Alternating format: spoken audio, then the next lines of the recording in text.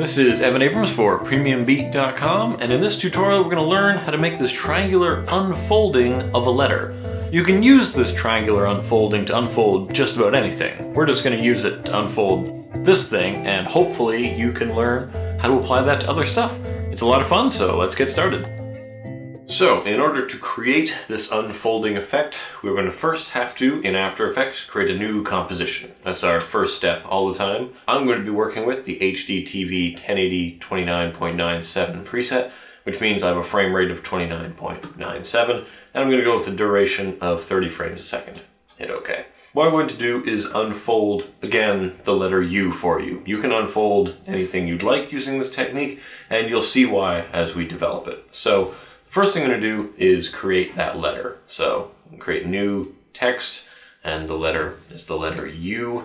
Now, in order to make it show up on our background here, I'm just going to toggle off the transparency grid because it is not important for our purposes.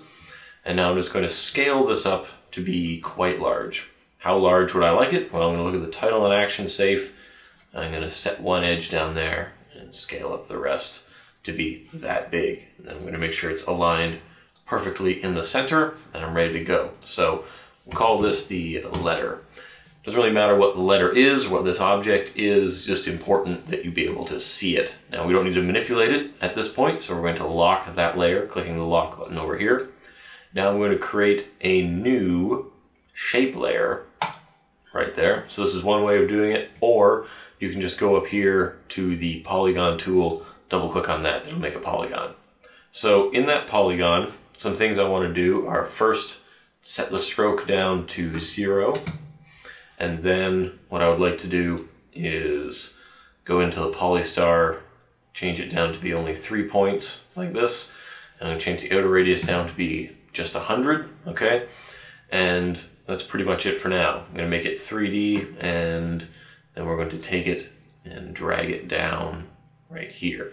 Now we need to scale this up a little bit, so we're going to just work with the scale property to bring it up like so that it sort of fills in this space down here. We're going to call this root. So this is the root of what we'll be creating. Now I'm going to just make a note here that I'm in Adobe CC, so some of these commands you won't be able to use, but hopefully a lot of them you are. So the first thing I'm going to do is I'm going to duplicate that root.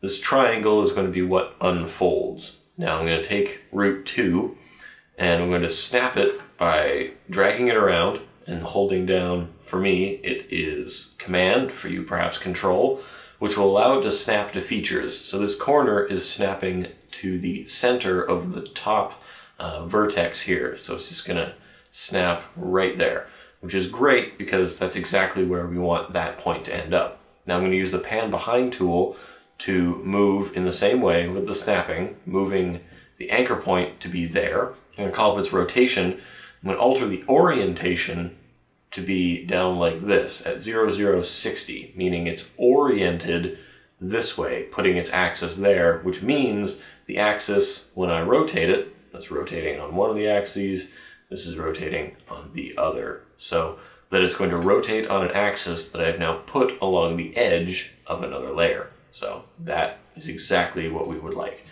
So what this piece is going to be doing is essentially it's going to be unfolding from the first one. So I'm going to parent it to that root, and instead of root 2, I'm going to call this right 1, meaning this is the first piece to the right as it's unfolding. So its unfolding is going to be operating going from -180, which is totally flat on there. So we're just going to set a keyframe, go ahead a bit, and then unfold it to 0, just like that. So it is unfolding in this way. It's tough to see because all of the colors are the same, so we're going to create a new light out here in the scene. We're going to make it a point light. We're going to make it an intensity of 100. Okay, so now these shapes, we can kind of see what they're doing, which is quite helpful for us. So this is unfolding from the back of the first shape. Now we're going to want to duplicate this, and we're going to want to parent it instead of to the root. I'm going to parent right 2 to right 1, so that this one is stuck on that one. And what we're going to do is we're going to change its orientation to be oriented at 0, 0, 300. So it comes off of that part. And what we're going to do is we'll change its starting X rotation to be at positive 180. So you can see once it unfolds from positive 180 to 0, it's kind of like an accordion style fold coming out. Okay, so far so good. Now we're going to duplicate this, parent it to the one behind. So right 3 is parented to right 2. We're going to adjust it up to be here, change its orientation to be at 60, and then we would like to alter this first keyframe to not be positive, but negative 180. And you can see how this pattern goes. So what I'm going to do is fill out the rest of this with the parenting, and then we'll take a look at it and see how mine compares to yours. But really it's, you just complete the pattern by creating the next one, parenting it, and at this point you should see this kind of unfolding motion. Okay, so at this point you've created a column that extends all the way up here like this. So that's pretty good. At this point we're going to pause. We're going to take all of these. We're going to hit U to look at their keyframes. We're going to select all those keyframes. We're going to hit F9 in order to easy ease them. And then we go into those easy eased keyframes.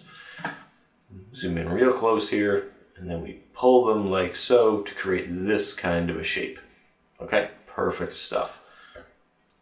Now the next thing that we want to do is offset all of these so that they are 4 frames apart in when they start doing things. Now, why is it 4 frames? Well, if we observe the graph of this, we can see that 4 frames in, 1, 2, 3, 4, it is at the apex of its movement, and that's when we want the next one to start. Okay, so we'll just take these, 1, 2, 3, 4, 1, 2, 3, 4, and 1, 2, 3, 4. Good. So now when we observe, it is unfolding itself. Now what we need to do is to fill out the rest of this shape. So this piece needs to have 2 things come off of it. So we're going to take this piece and we're going to duplicate it because it needs to have the same timing and the same relationship as this piece. And now we're going to alt drag it over here. We're going to pull up its rotation values. And we're going to stick it like so. And we want to make sure that it's unfolding in a different way. If one's coming off the front, we want the other to be coming off the back. So for this one, we're going to go here, change it to be positive 180 to start, so that they unfold like that. Good, good stuff. Okay, so now we need to go through and add more of these to fill out the rest of the shape.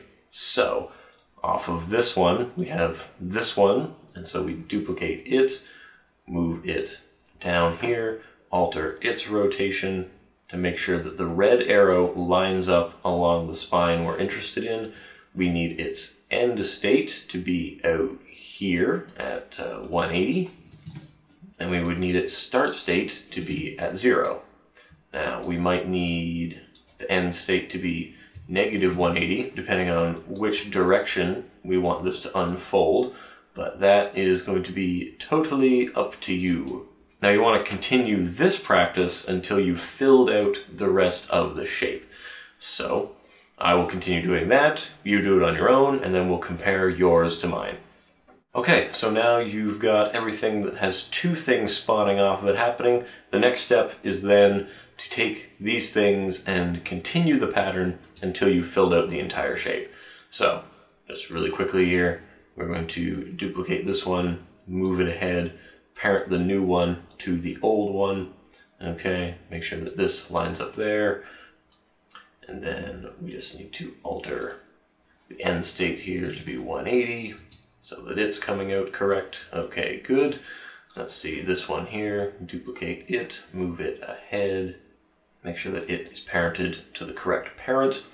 and then we want to make sure we move it so it's in the correct place, and change its rotation so that it has the correct orientation first and the correct rotation second. There we go. Now we need to choose which of these will spawn one of the final pieces. So I choose this one, duplicate this, move ahead, parent it to its originator, and then we're going to alter its rotation orientation here, be at 300. Let that back to see how that goes. And kind of looks like it's unfolding the wrong way. So reverse its start state. Now we observe, and everything seems to be coming together. So one thing we'll need to do is just scale this up a little bit so that it fits everything in. Okay, that looks good. And of course, the first thing we need to do is imbue some turning to this first piece. So it's a rotation, move ahead a couple of frames, about 20, and its rotation axis going to be flipping side to side. Different than everybody else, but it's nice to be different. So we set a keyframe there, and we change this to be 90. Now we're just going to take these, easy ease them, go in here, imbue them with the same sort of thing.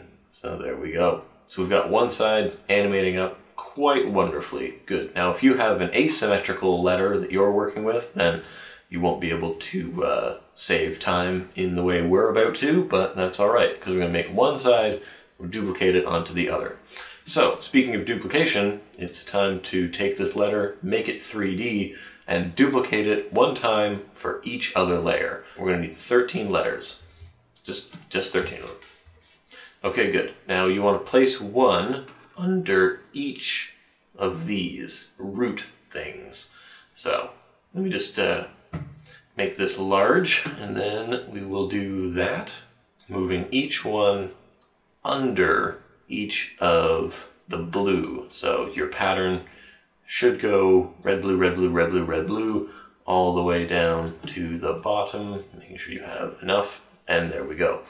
Now, the next thing we're going to do is we're going to make sure that our playhead is far beyond the last keyframe, okay? And this is because when we start doing this parenting, things can get weird. We need it to parent when this final state has happened. So we're then going to parent all of these things below to the things above. So if it's a red one, parent it to the blue one above it. So red, parent to blue, red, parent to blue, and parent, always just up one. This is probably where things get the most confused for people and where things can really fall off the rails. But if everything has been done correctly, when you go back, things will get really weird really fast. I mean, this is an interesting thing in itself, but it's not totally what we're after at this point. Now, we've got everything color-coded, which is important because I'm going to right-click on the color, I'm going to select the label group, I'm going to toggle switches and modes, and then I'm going to go into the track mat here and set it to be alpha matte of the layers above it.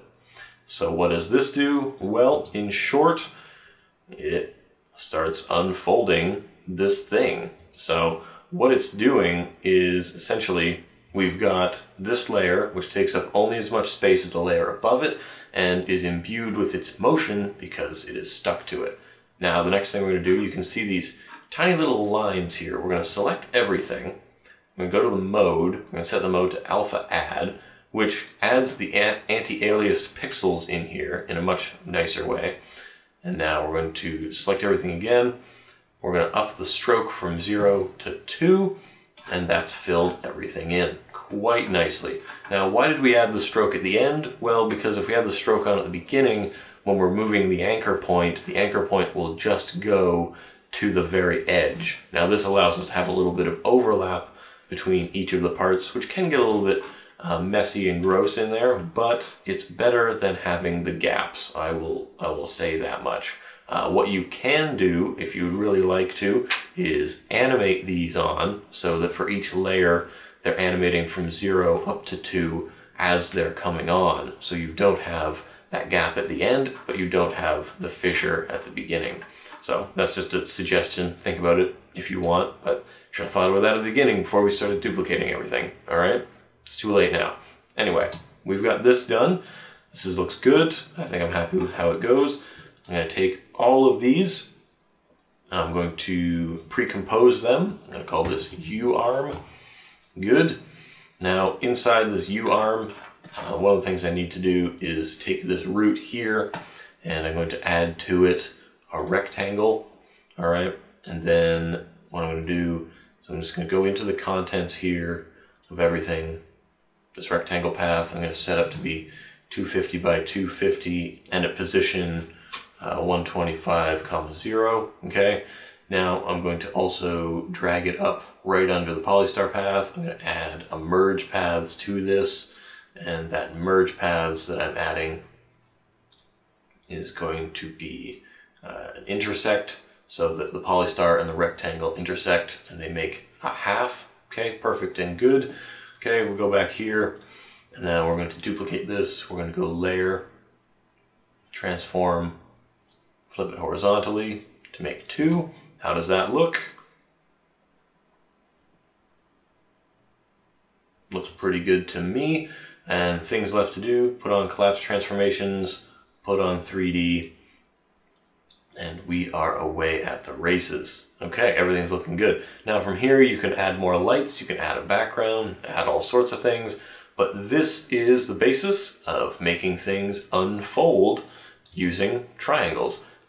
Tragically, I wish there was a simpler, more procedural way to do this, and I'm sure there are plugins and scripts that can help you automate this process, but for our purposes, doing it manually, what you're creating is a series of linked layers that have all been rotated and stuck together to create a patchwork that then animates up. So, this has been Evan Abrams for PremiumBeat.com. Stop by Premium Beat for all of your royalty-free music and sound effects needs. And of course, stop by the blog for tips, tricks, and tutorials in After Effects and other applications. You'll find After Effects tutorials by not only myself, but other experts in the field as we share our excellent knowledge with you. So if you want to see more of my stuff, go to evanabrams.com or check me out on Twitter at ECAbrams or YouTube channel ECAbrams for other good stuff. And if you want to see more of my work on PremiumBeat.com, then check out the author section on there. Thanks for watching, and I'll see you around the internet.